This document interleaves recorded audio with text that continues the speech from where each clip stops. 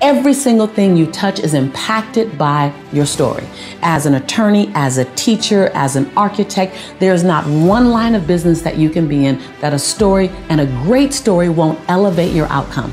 Every single line of business, every single line of service that you're connected to will be impacted and ideally elevated by the level in which you're willing to tell and share your story. So let me give you some guidelines, some parameters, what I like to call the bumper rails, as if you're going bowling. You know, when I go bowling, I ask them to put the little bumper rails down so I can my ball can get down the lane. So let me set up some bumper rails for you so that you understand what makes a great story.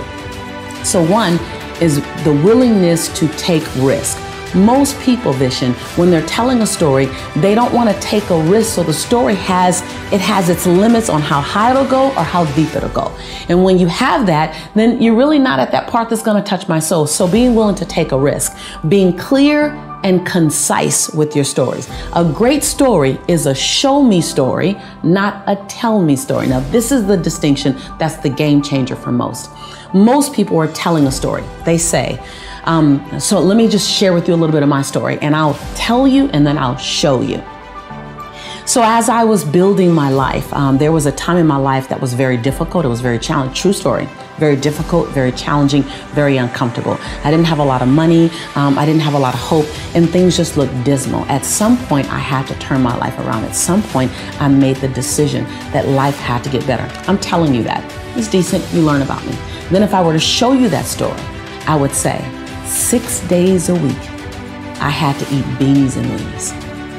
I had to find money in the crevices and the corners of my couch so that I can get my son milk. There were times when my heart would beat fast just at what am I going to have tomorrow?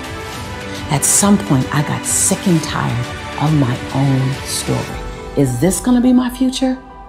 No, I can't handle it. Notice the difference in that second story. Wow.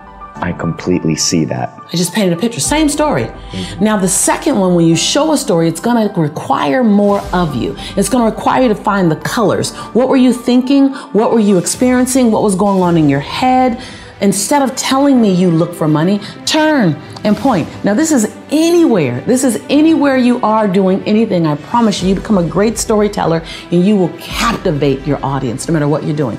I've captivated investors. I've captivated students. I've captivated educators because I was willing to show the story. I call it unpacking the story, Vishen. Being willing to tell me, what were you thinking? What were you feeling? What were you seeing? Think about a story as an oral movie.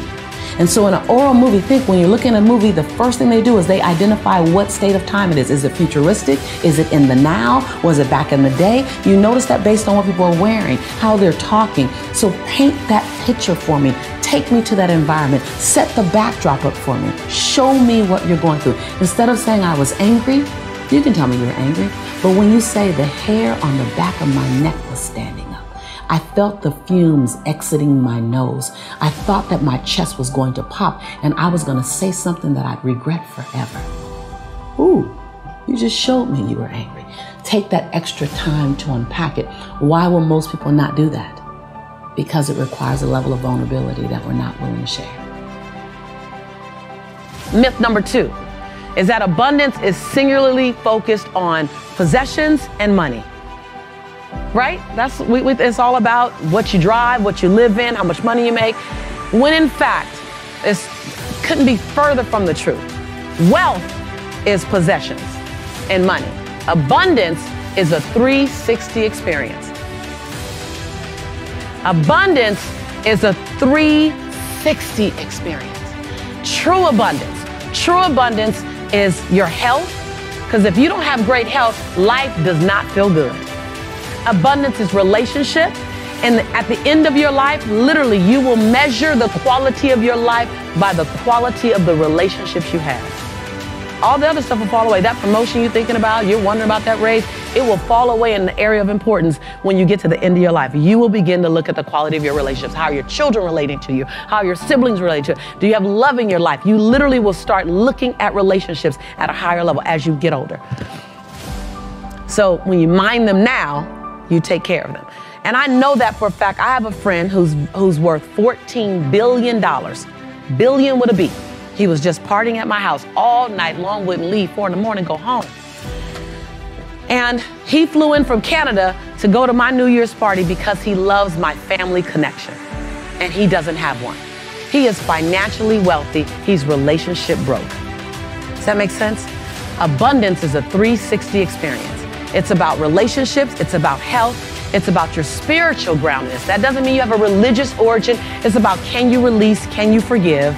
Can you let go? Can you be still? Do you meditate? Do you have time with yourself? That has a lot to do with the quality of your life.